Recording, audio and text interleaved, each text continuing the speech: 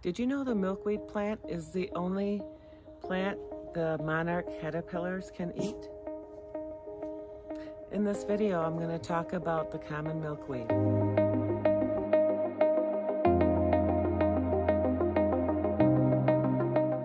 Hi garden friends, it's Chris from Gardening at the Simongetti North.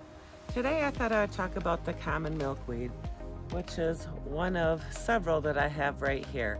And I wanted to talk about the importance of having milkweed around on your property for the monarchs. Milkweed is a native wildflower loved by the monarch butterflies. Milkweed plants support 12 species of butterflies and moths, and of course the monarch butterfly. Butterflies don't only need nectar, but also need food at the caterpillar stage. Monarch butterflies also need the milkweed plant to lay their eggs on. Common milkweed is best known of over 100 perennial milkweed species native to North America. You can plant milkweed by either growing from seed or transplants. You can start them indoors 4 to 8 weeks before your last frost date.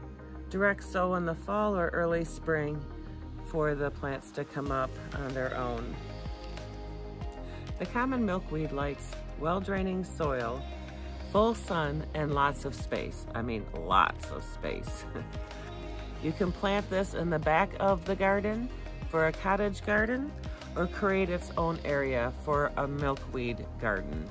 Something that you can have all to itself and the monarchs will love you for it. Milkweed like slightly acidic to neutral soil, and their hardiness in zones 3 through 9.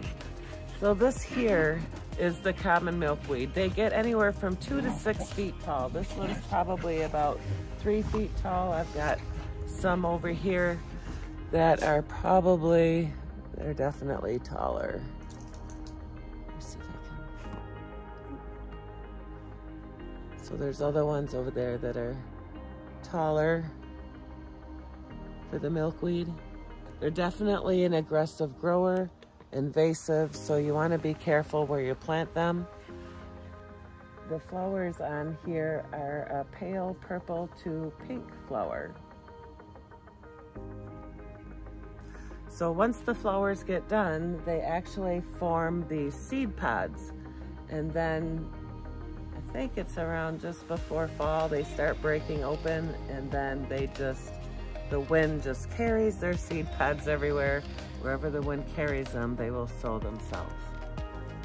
You also do not want to use any insecticides or herbicides on these plants because you don't want to damage or injure the monarch butterflies, because they're laying their eggs on these plants, and this is how they're gonna feed until they become monarch butterflies. So absolutely do not use insecticides or herbicides on your milkweed. So I hope you found this video helpful. If it did, smash that like button and leave a comment below if you have any milkweed growing on your property anywhere or in your flower garden. Live, love, laugh, and garden. Hope to see you at the next video. God bless.